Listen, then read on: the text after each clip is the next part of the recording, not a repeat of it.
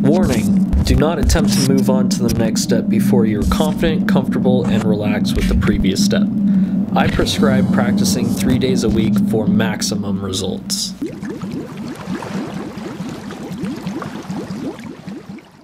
So, I see you've come back to the swim doctor's office because you're having trouble with the backfloat.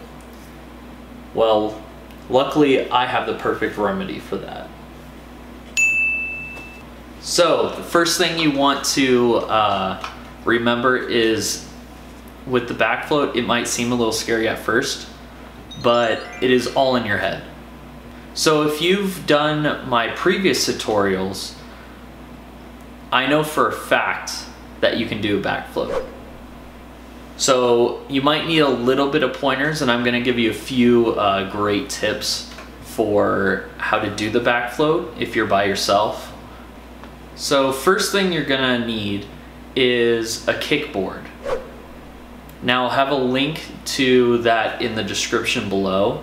Check those out, make sure you get one of those. Kickboards are, you need them. Everybody needs them in the pool, whether it's for a workout or just practicing. So we're gonna be working on the practicing part. Now the first thing you want to do is get into the pool, obviously, and with your kickboard you're going to hug it. So you're going to grab both ends of it and you're just going to hug it in the water. Now what you're going to do is you're going to slowly start laying back. Now you want to do this very gently, because if you just fall back, you're going to go underwater, and if you're already a little bit afraid of your head going under the water, this is going to be pretty freaky for you. So my remedy would be slowly going back into the water.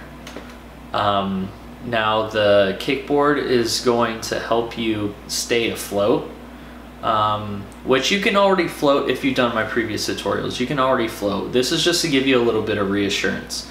So once you do it a couple times, just let go of the kickboard. Once you feel more confident and comfortable in the water, you're gonna want to take the kickboard away. So yeah, that's pretty much it for the backfloat. Next video, I'll be going over how to do the kicking. Stay tuned for that. Make sure you leave a like and you subscribe and you turn on those bell notifications so that you know the next time I upload a video.